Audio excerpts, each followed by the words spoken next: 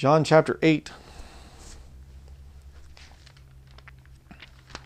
John chapter 8 and verse 12.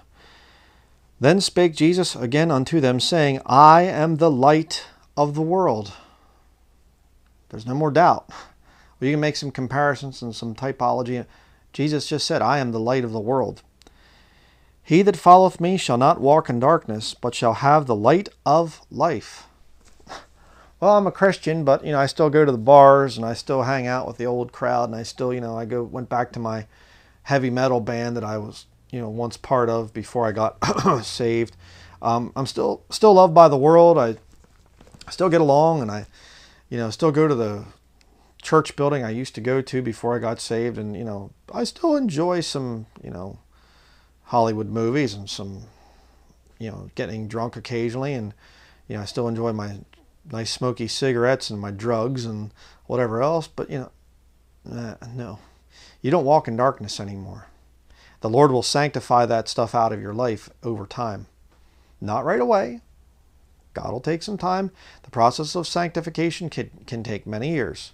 I'm still going through the process of sanctification. I have not arrived yet at some kind of sinless perfection thing or something else, even though a lot of people try to teach that about me, that I teach sinless perfection. I've never taught that. I've spoken against it, actually.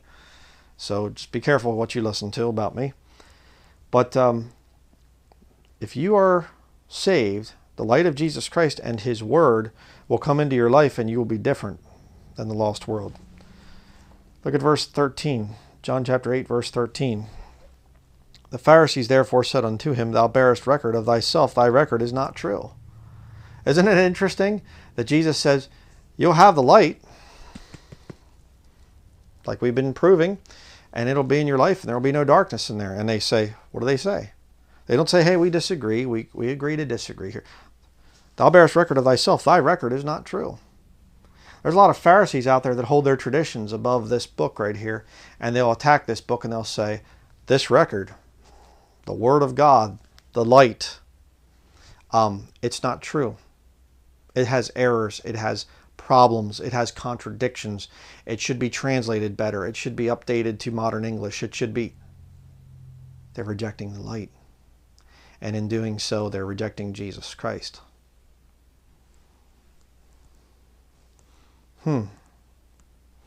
John chapter 9.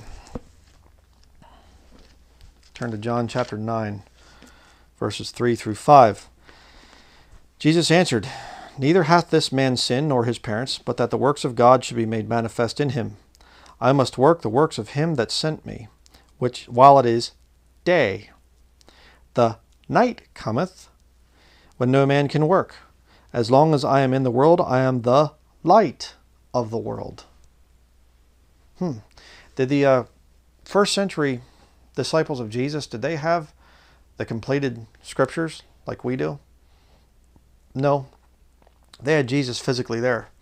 They could go to him and ask him and things and whatever else and live by his example and whatever.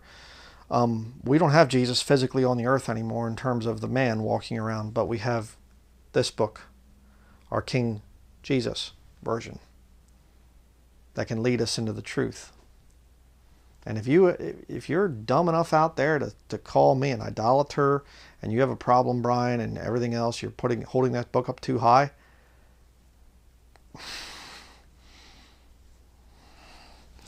bye-bye. You don't belong here watching these videos. You don't understand what I'm saying. John chapter 11. John chapter 11, verses 9 through 10. Jesus answered, Are there not 12 hours in the day? If any man walk in the day, he stumbleth not, because he seeth the light of this world. But if a man walk in the night, he stumbleth, because there is no light in him. If you don't have this book, thy word have I hid in my heart, that I might not sin against thee.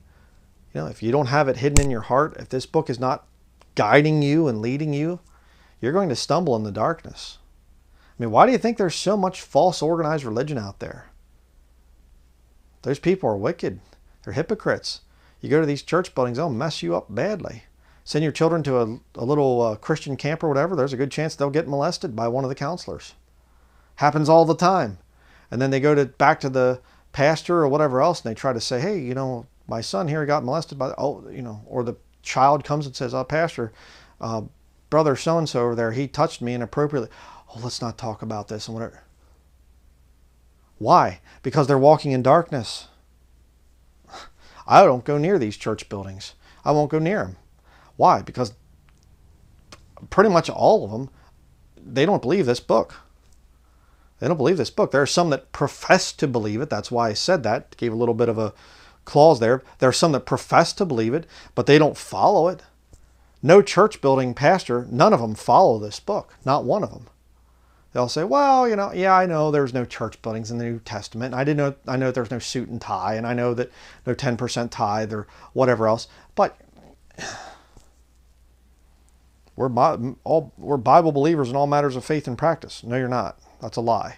And the fact that you can stand there and continue to say that lie and repeat that lie without any conviction doesn't say too much for you. Pretty bad. John chapter 12. John chapter 12, verse 35 through 36.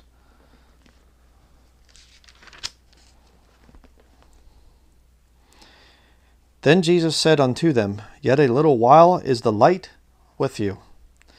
Walk while ye have the light, lest darkness come upon you. For he that walketh in darkness knoweth not whither he goeth. While ye have light, believe in the light, that ye may be the children of light. Then these things spake Jesus, and departed, and did hide himself from them. Believe in the light. I thought the Bible teaches to believe in the Lord Jesus Christ, and thou shalt be saved. It does. But it also says believe in the light. Interesting. Jump down to verse 44 of the same chapter. John chapter 12, verse 44. Jesus cried and said, He that believeth on me, believeth not on me, but on him that sent me. And he that seeth me, seeth him that sent me. I am come a light into the world, that whosoever believeth on me should not abide in darkness. You can't continue in darkness. You cannot abide there. Abide means that you're continuing in it. And if any man hear my words, I thought we were talking about light. If any man hear my words, and believe not, I judge him not, for I came not to judge the world, but to save the world. He that rejecteth me and receiveth not my words hath one that judgeth him. The word that I have spoken, the same shall judge him in the last day. Jesus put it in writing. You don't want to follow the written word of God? You have a problem. You have some very big surprises coming in eternity. Well, I'm a Christian, but I do a lot of things that aren't really in the Bible, and that okay, a few things that the Bible kind of condemns, but who's to say if it's really wrong? The Bible is. This book condemns you. Verse 49, For I have not spoken of myself, but the Father which sent me. He gave me a commandment, what I should say and what I should speak. And I know that his commandment is life everlasting. Whatsoever I speak, therefore, even as the Father said unto me, so I speak. The Father, being the soul, speaks through the flesh of God, the Lord Jesus Christ. It's really not that difficult if you understand these things. Acts chapter 9. But again, we see another tie-in to light and the Word. Just undeniable. Acts chapter 9, verses 1 through 6. Here we read the story of Saul, later becoming Paul. But what happens to him? What comes down out of heaven? Let's read. And Saul, yet breathing out threatenings and slaughter against the disciples of the Lord, went unto the high priest, and desired of him letters to Damascus to the synagogues, and if he found any of this way, whether they were men or women, he might bring them bound unto Jerusalem. And as he journeyed, he came near Damascus, and suddenly there shined round about him a light from heaven. And he fell to the earth, and heard a voice saying unto him, Saul, Saul, why persecutest thou me? And he said, Who art thou, Lord? He didn't, what a statement. He didn't say, who are you? Period. He said, "Who art thou, Lord?" He knew that the light that was coming, it couldn't have been anybody but God. But he's saying in his own way, I don't really know who you are. I'm worshiping you through my fake Judaism here, my traditions of men. I worship you through that, but I don't really know you personally. Who art thou, Lord? And the Lord said, I am Jesus whom thou persecutest. It is hard for thee to kick against the pricks. And he, trembling and astonished, said, Lord, what wilt thou have me to do? And the Lord said unto him, Arise and go into the city, and it shall be told thee what thou must do. Again, an interesting thing there. Lord, who art thou? I'm Jesus. Oh, wait, you're Jesus? Oh, that guy? Oh, yeah, I reject him. Now, we stoned Stephen a while back because he said about he looks up into heaven, he sees Jesus, there. And no, I reject Jesus. Why did Paul reject Jesus in Acts 7, but accept Jesus in Acts 9? Why was that? Probably because there was some light revealed. Has the light of God's Word revealed anything in your life? It has in mine. I was in darkness, and I wanted light, and God gave it to me. Acts chapter 12.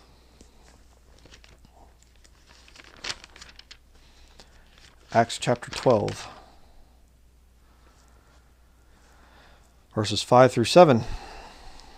Peter therefore was kept in prison, but prayer was made without ceasing of the church unto God for him. And when Herod would have brought him forth the same night, Peter was sleeping between two soldiers, bound with two chains, and the keepers before the door kept the prison. And behold, the angel of the Lord came upon him, and a light shined in the prison.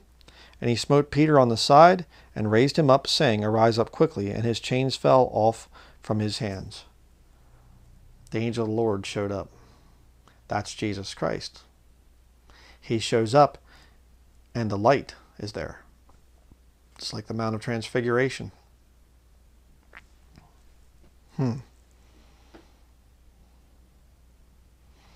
Acts chapter 16.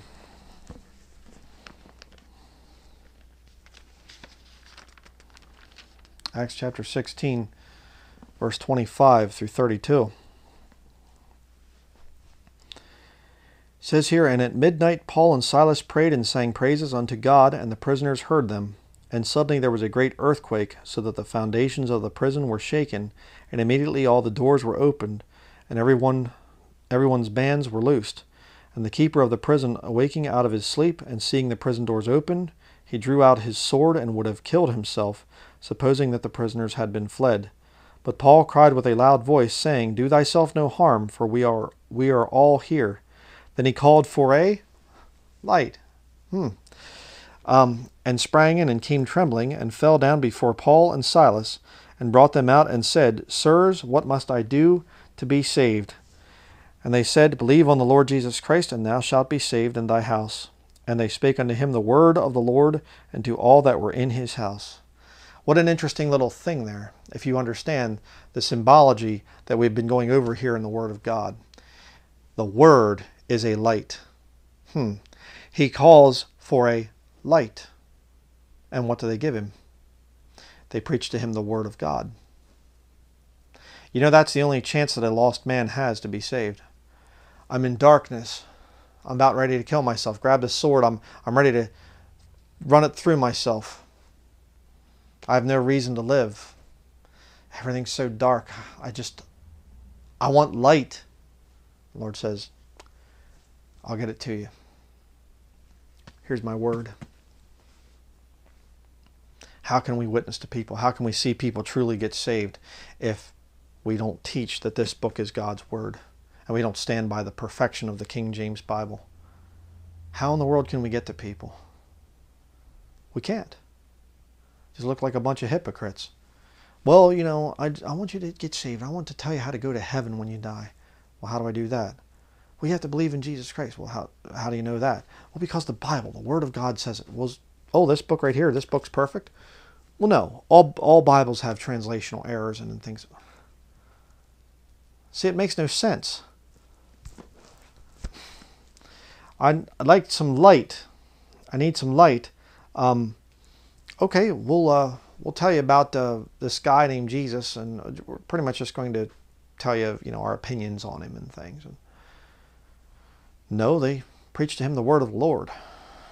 2 Corinthians chapter 4.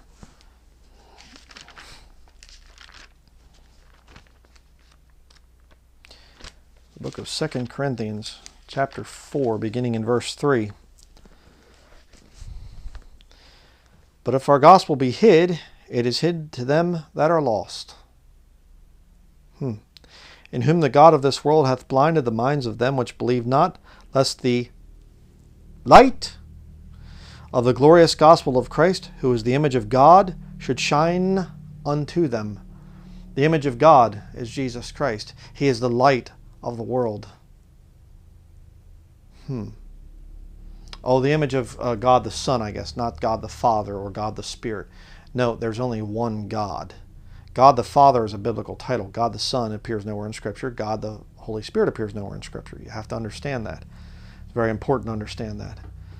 But let's continue here. Verse 5. For we preach not ourselves, but Christ Jesus the Lord, and ourselves your servants for Jesus' sake. For God, who commanded the light to shine out of darkness, hath shined in our hearts to give the light of the knowledge of the glory of God in the face of Jesus Christ. You're looking at Jesus standing there. The light that's coming from him is God. It's not some light that came upon him when he was baptized or something, then it left him when he died on the cross. That's New Age Satanism. No, he is God manifest in the flesh. A body was prepared so he could go down and feel pain, born of the Virgin Mary. And he comes out, and here he is, a walking, talking man. He can feel pain. He knows when it's cold. He knows when it's hot. He bleeds. He feels the suffering of the cross. And he brings light. And when he's not there physically on the earth, then this book brings that light. This book tells you all about Jesus Christ. That's why you could nickname it the King Jesus Version. Okay, this book was never officially called the King James Version. That was a nickname. It was the authorized version. And again, I'm not trying to rewrite history here. I mean, King James Video Ministries, it's my ministry. I'm not going to rename it King Jesus Video Ministries or something. King James Video Ministries. That's the way it is. But it's no sin to call it the King Jesus Version, as well. 2 Corinthians chapter 6. 2 Corinthians chapter 6, verse 14 and 15. Be ye not unequally yoked together with unbelievers, for what fellowship hath righteousness with unrighteousness, and what communion hath light with darkness? And what concord hath Christ with Belial, or what part hath he that believeth with an infidel? I want you to notice the very, very important word there in verse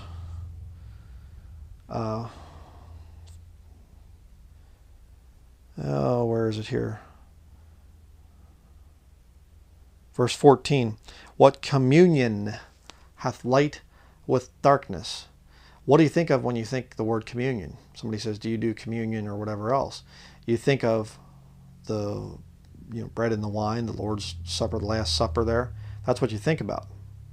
We're going to be getting to that in future studies there. But communion equals flesh and blood.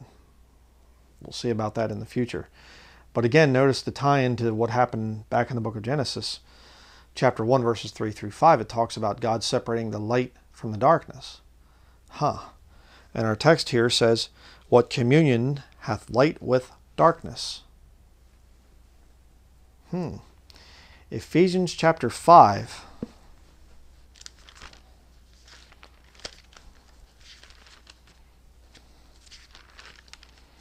Ephesians chapter 5, verse 3 through 14. But fornication and all uncleanness or covetousness, let it not be once named among you as becometh saints. Neither filthiness, nor foolish talking, nor jesting, which are not convenient, but rather giving of thanks. For this ye know, that no whoremonger, nor unclean person, nor covetous man who is an idolater hath any inheritance in the kingdom of God, and in the kingdom of Christ and of God. Let no man deceive you with vain words, for because of these things cometh the wrath of God upon the children of disobedience. Be not ye therefore partakers with them. Look at this, verse 8.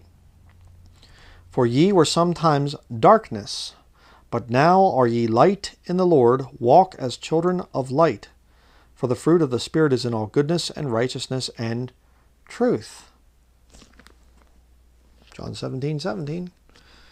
Proving what is acceptable unto the Lord. How can you prove if you have no Bible? My feelings are just as good as your feelings, aren't they? I have my opinions, my preferences, and whatever else. But you know what? When it comes right down to biblical truth, to the light that's revealed, your opinions don't matter. Neither do mine. What saith the Scriptures? Verse 11. And have no fellowship with the unfruitful works of darkness, but rather reprove them. For it is a shame even to speak of those things which are done of them in secret. But all things that are reproved are made manifest by the light.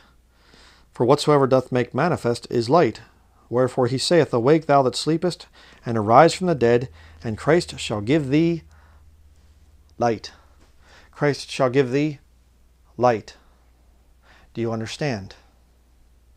You cannot judge anything in this world unless you have the light of God's Word. You have to have a perfect standard. And this book is it. The King Jesus Version. Colossians 1. Go to Colossians chapter 1.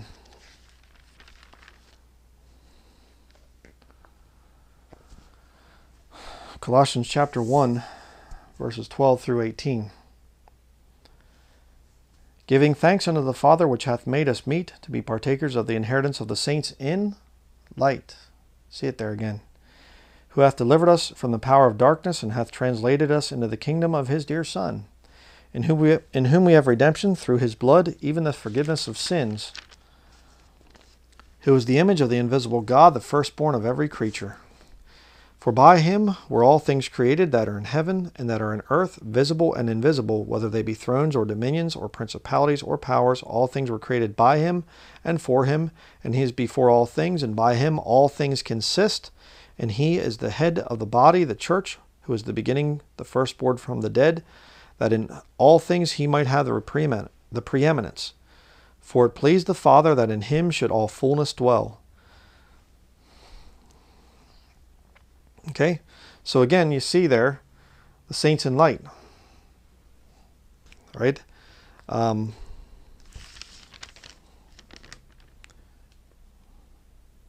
Verse 12, made partakers of the saints in light, in whom we have redemption through his blood.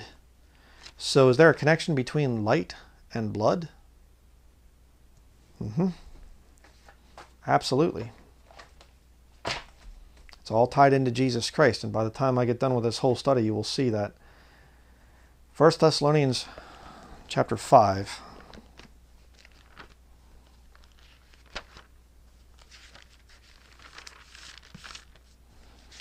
1 Thessalonians chapter 5, verses 1 through 10.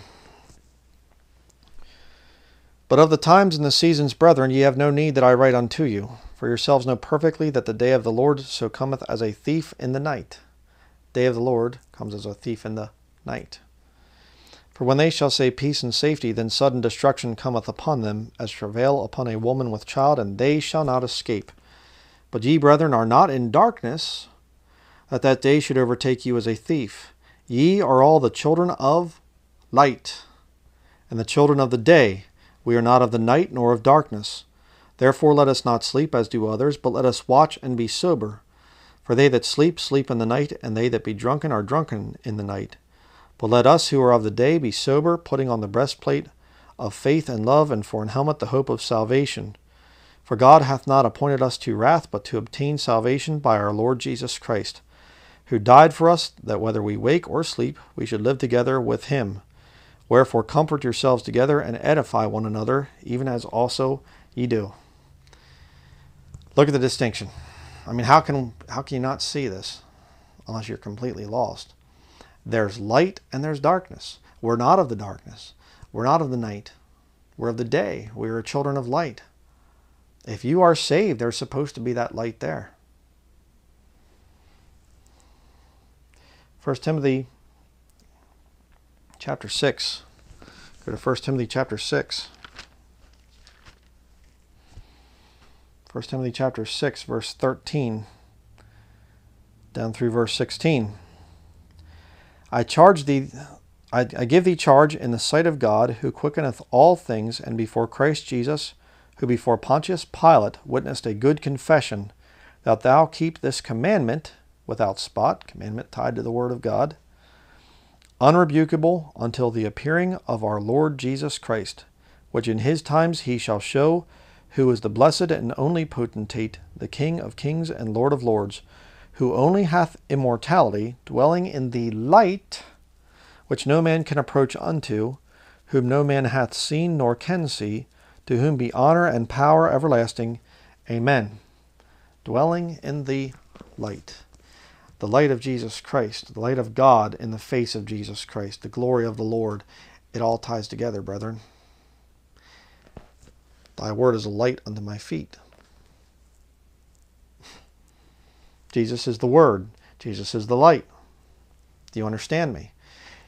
I reject the King James Bible, but I reject this, but I love Jesus. It's not possible. It is not possible. You cannot say that you reject Jesus Christ and you hate the King James Bible. It cannot happen. There are people that might be ignorant. Whatever else, they heard the gospel, they got saved, they put their faith in Jesus Christ, and whatever, the Lord saves them, but the Lord, he'll lead you to this book. Plain and simple. And people can come up with all kinds of philosophical argumentation and everything else against this blessed book right here, but I don't know why people would want to do that, unless they're in darkness. 2 Timothy chapter 1, verses 6 through 10. Wherefore I put thee in remembrance that thou stir up the gift of God which is in thee by the putting on of my hands. For God hath not given us the spirit of fear, but of power and of love and of a sound mind. Be not thou therefore ashamed of the testimony of our Lord, nor of me his prisoner, but be thou partaker of the afflictions of the gospel, according to the power of God, who hath saved us and called us with an holy calling, not according to our works, but according to his own purpose and grace, which was given us in Christ Jesus before the world began. But is now made manifest by the appearing of our Savior Jesus Christ, who hath abolished death, and hath brought life and immortality to light through the gospel. Life comes from the light of the gospel? I thought that was rather interesting. 1 Peter chapter 2.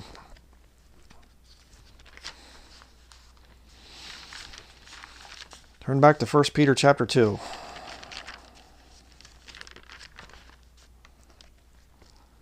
Verses 9 through 10. See what all the Bible has to say about the thing of light and life and the Word of God. 1 Peter 2, verse 9.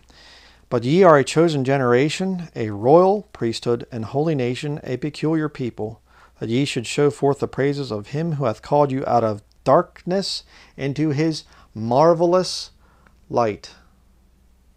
Oh, I'm into philosophers. I'm into the Buddha, or Confucius, the Quran, the, Talmud, the whatever, Kabbalah, any other kind of witchcraft nonsense that you want to get into. You're in darkness. God needs to call you out of that stuff and get you into the light of the Word of God. Verse 10. Which in time past were not a people, but are now the people of God, which had not obtained mercy, but now have obtained mercy. It's good to be in God's marvelous light, isn't it? 2 Peter chapter 1. Go to 2 Peter chapter 1, verse 16. For we have not followed cunningly devised fables, when we made known unto you the power and coming of our Lord Jesus Christ, but were eyewitnesses of his majesty. I'm an eyewitness of the majesty of this book right here. This book has done more for me than anything else in this world. Verse 17, for he received from God the Father honor and glory, when there came such a voice to him from the excellent glory, this is my beloved Son, in whom I am well pleased. What's he referring to? He's referring back to the Mount of Transfiguration. He was there, he saw it. And this voice which came from heaven we heard when we were with him in the holy mount. See? We have also a more sure word of prophecy. This book. Whereunto ye do well that ye take heed, as unto a light that shineth in a dark place, until the day dawn and the day star arise in your hearts, knowing this first, that no prophecy of the Scripture is of any private interpretation. For the prophecy came not in old time by the will of man, but holy men of God spake as they were moved by the Holy Ghost. Holy men of God. You mean Peter that denied him and cussed in front of lost people. You mean Paul that murdered Christians before he got saved. Holy men of God. Absolutely. Why? Christ's righteousness is imputed. I'm a holy man of God. I am. Not because of my own righteousness, but because of the righteousness of Jesus Christ which is upon me. I'm in the light, you see. The light guides my life.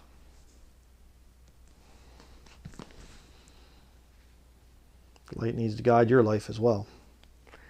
1 John chapter 1. 1 John chapter 1, beginning in verse 1. That which was from the beginning, which we have heard, which we have seen with our eyes, which we have looked upon, and our hands have handled, of the word of life. A reference to Jesus Christ.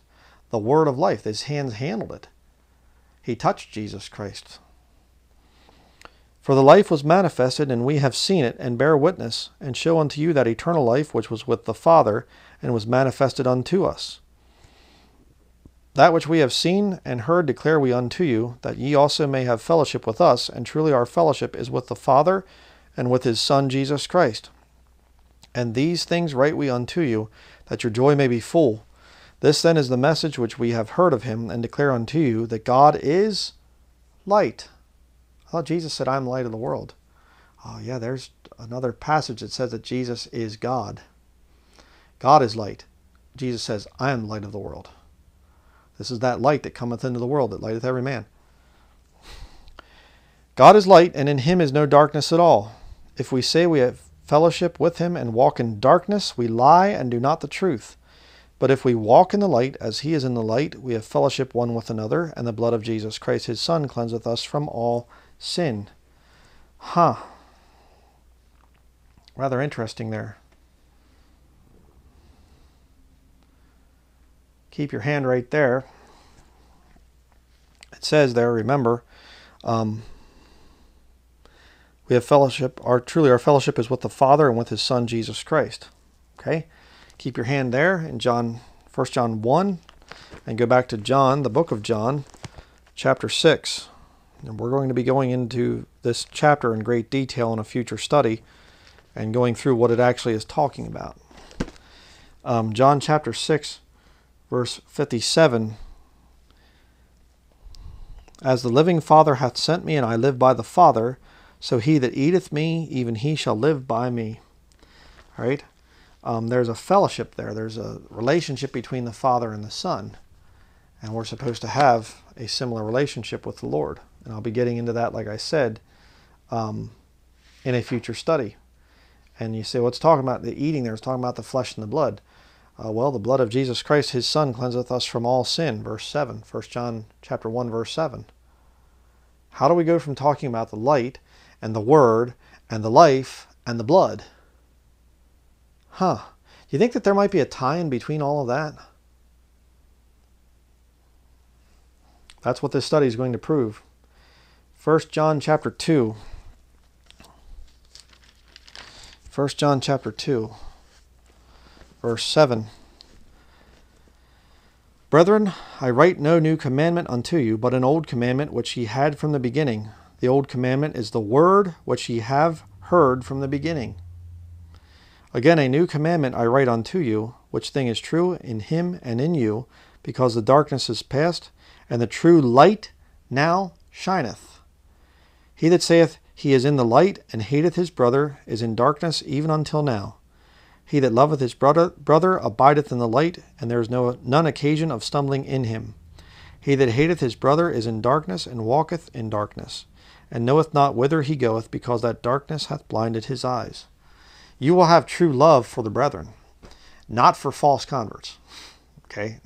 Please understand that. There are a lot of false converts out there, and I have no love for them. I love them enough to tell them the truth, but that's where it stops. But my love for them is, like I said, it's just I'm worried about you. I want to see you get saved. But a true brother in the Lord, somebody that's genuinely saved, I do love them. Even if we have some differences of opinion, okay, I'll go my way, you go your way. Kind of like Paul and Barnabas. That's what they did. But you have to be careful of this thing, because a lot of people will say, well, you hate so-and-so. He's your brother in Christ. No, he preaches a different gospel than I do. He's not my brother in Christ. You have to watch out for that one.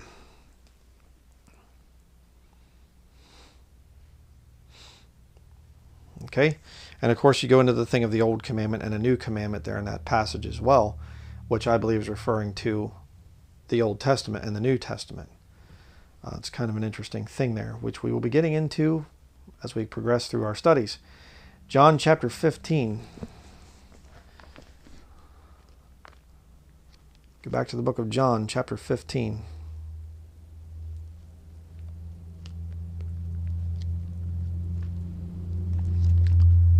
John 15.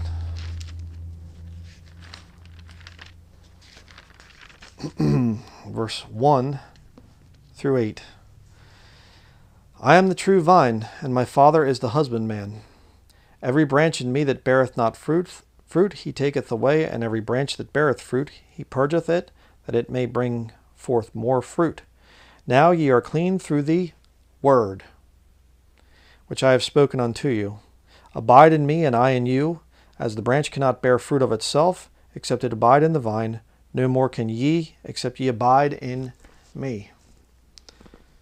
I am the vine, ye are the branches. He that abideth in me, and I in him, the same bringeth forth much fruit. For without me ye can do nothing. Without this book you can do nothing. If a man abide not in me, he is cast forth as a branch and is withered, and men gather them and cast them into the fire, and they are burned.